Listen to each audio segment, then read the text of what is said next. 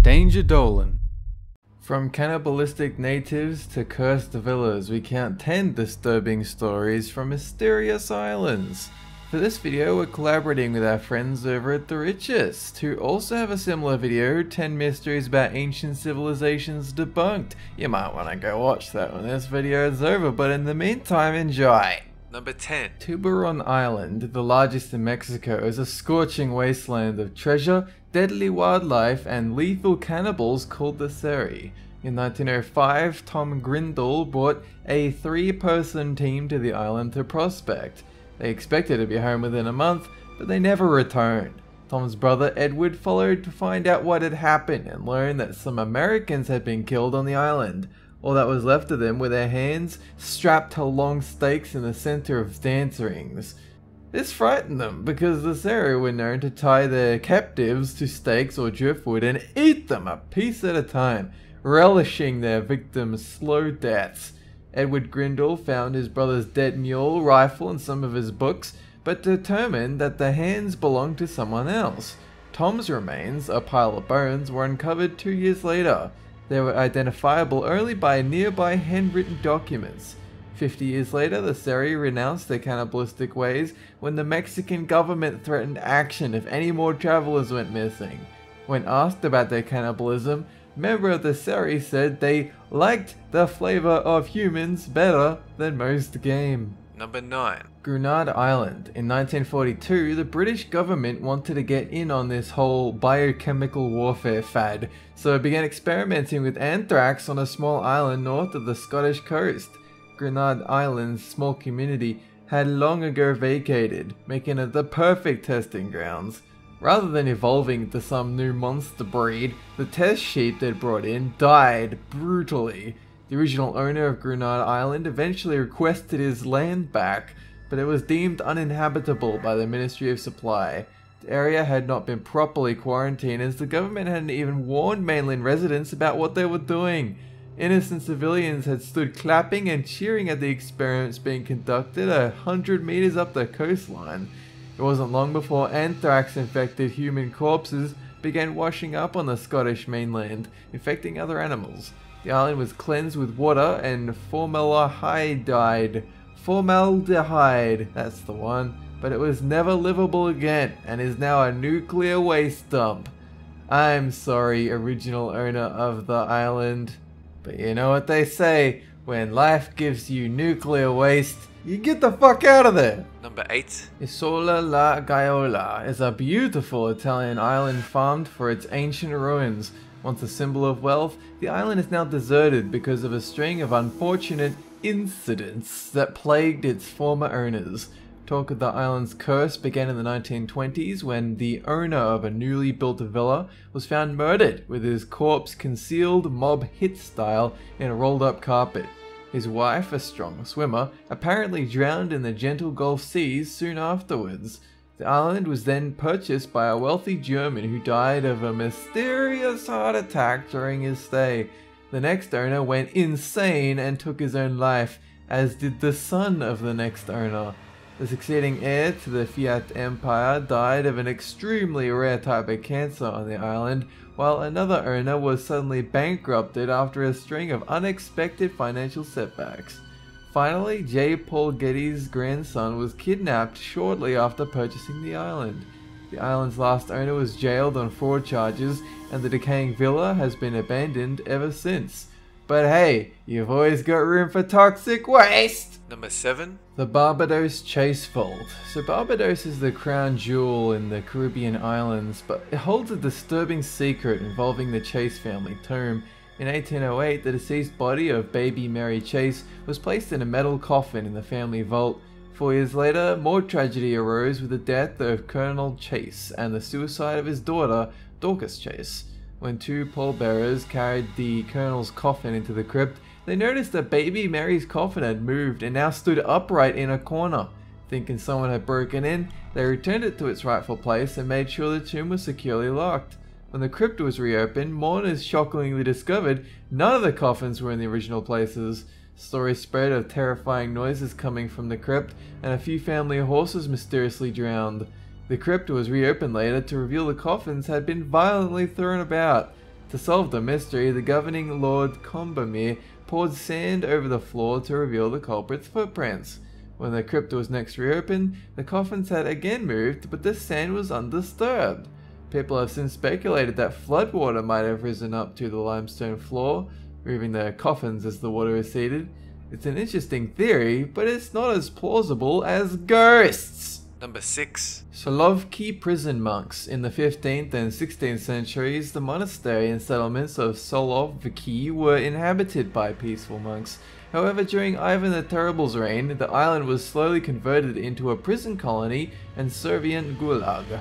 People were exiled to the island for treason, petty theft, blasphemy, or for being vagabonds, and were detained in former monastery buildings.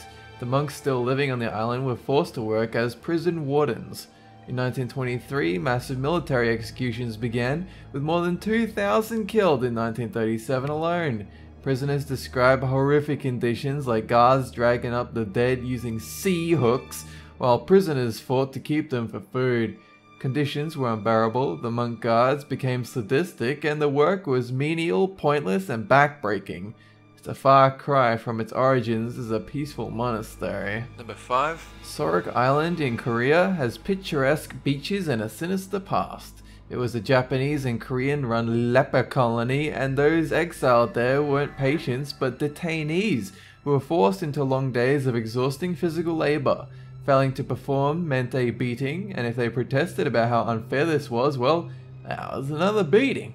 Some patients were left untreated so that doctors could study the disease's natural progression.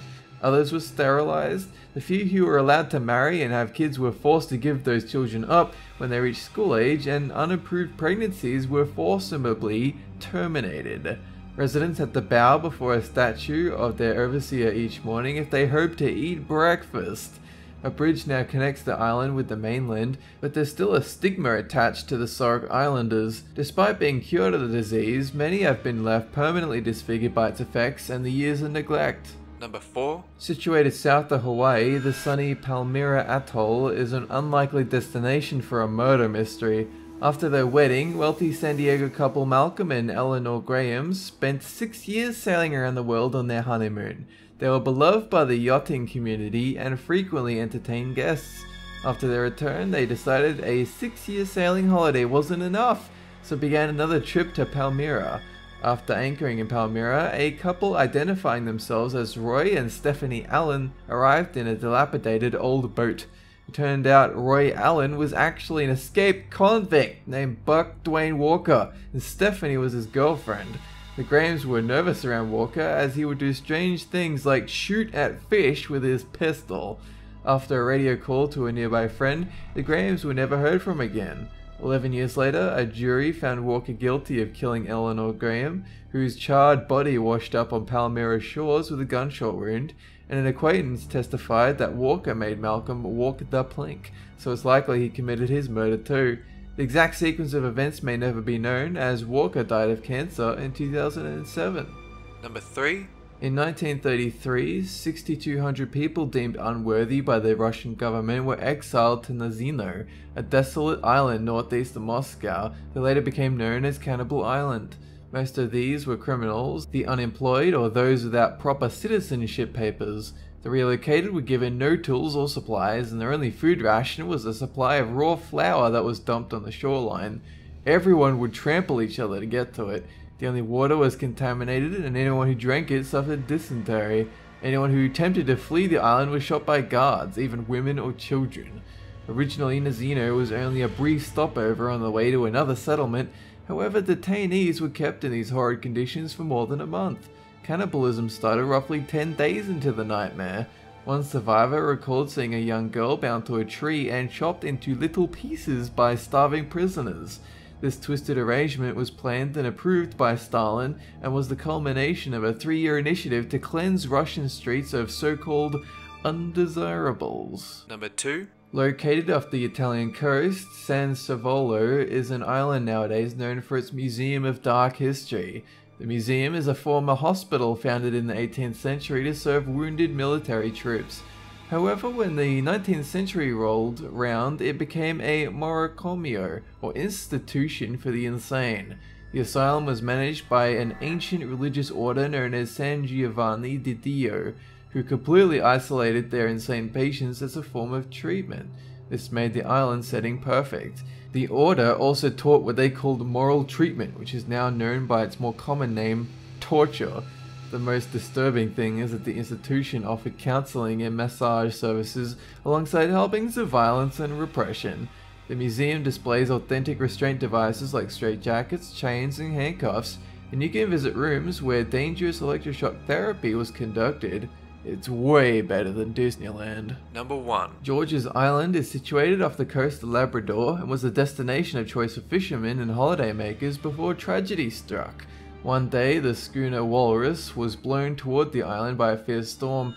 Realizing the ship was headed for the rocks, the captain instructed his men to get into lifeboats so that they might make it safely to shore. All but one crew member drowned after the boat struck and capsized. Or at least that was the story the sole survivor told the fishermen who rescued him. But when another group of fishermen landed on the island later that year, they discovered the mutilated, headless bodies of 3 men.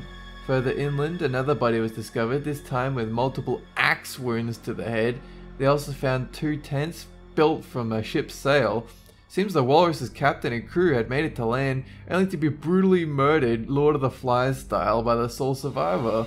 Perhaps the crew should have been subjected to psychological evaluations. So another huge shout out to the Riches for making this video possible. They do have a very similar topic uploaded. If you guys wanted to go check it out, there'll be links down below and on screen and all over your mum's face. See ya, that's it for this video. Have a cool